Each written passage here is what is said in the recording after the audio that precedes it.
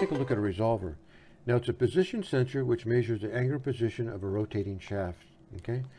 Now they've been around for years. You know, NASA used them on the Apollo and the Gemini missions, and they've been around for years and years. They even started back in the 40s.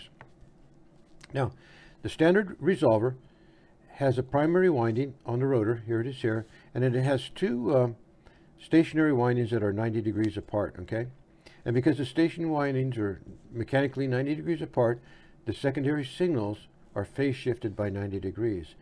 So here we have a sine wave that starts at 0, and we have a cosine here that starts at 90. So these two are 90 degrees apart. And as we rotate this rotor around, it's going to change the amplitude of these signals going into these coils here. And we can use that to determine the position of the rotor here.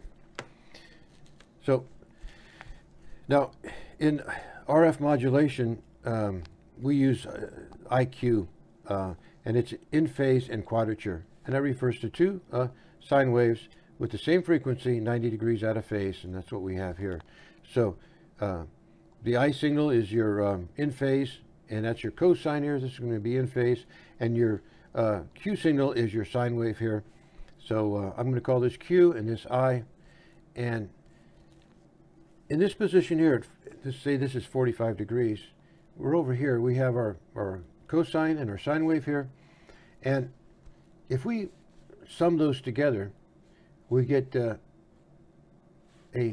phase shift of 45 degrees. Okay, so now you can do that mathematically here. You can take the sine of 90 degrees as 1, cosine of 90 is 0, and you take the tangent of 1, and that's going to be 45 degrees. Okay, but on this phasor diagram, it's probably easier to see. So you have your amplitude here of your I signal and your amplitude of the Q signal. And if those two amplitudes are the same, then your vector is going to be at 45 degrees. Okay.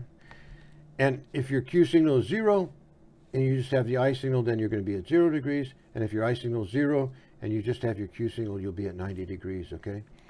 So with this setup here, we can do about 180 degree turn here. Now on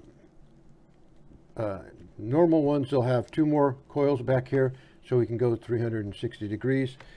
Now I made this one up, and it just has two coils on there, and the rotor is it doesn't have any slip rings on it or anything, so the wire, I don't know if you can see the wires on there, but they're so I can't turn it 360 degrees anyway. But we're going to see if I can get figure out a 0 to 180 degrees for an angle. Now what I did to make this, this is an old motor that I had, and I cut the shaft off with the bearing, and I just used the bearing in the old housing and the end bell, and I'm using that to, and then I mounted a coil on top of that, and then the two coils in this little plastic ring on here. So I just made it up, a little simple resolver up, just to test the theory of it there.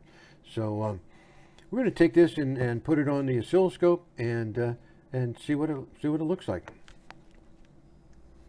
All right, here we are at the oscilloscope, and I have it at 0 degrees, and we're going to rotate this up 40, 45, if I can get it right, 90, and 180 degrees.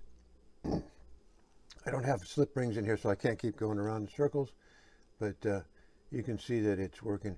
I have 5 kilohertz going into the coil on the rotor, and I have the scope is in XY mode, so it's just plotting the voltages from the two coils.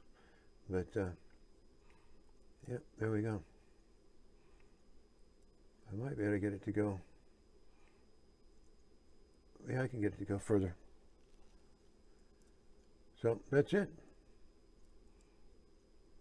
That's a resolver, and it's at 45 degrees right now.